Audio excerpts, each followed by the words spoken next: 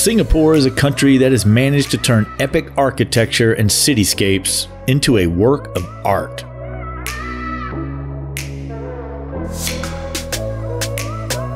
Today, I decided to get a little exercise and walk across town to the office.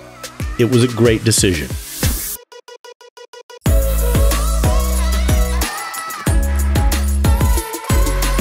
Along the way, I passed by the ultra-touristy but required viewing official mascot of Singapore, the MERLION. Over 1 million visitors each year converge on this monument of a mythical creature with the head of a lion and the body of a fish. It's an event in itself to watch the tourists pose for photos.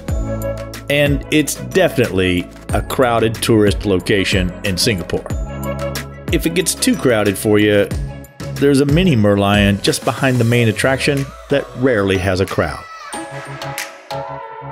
Looking forward to the weekend, I can't wait to get out and explore more of Singapore.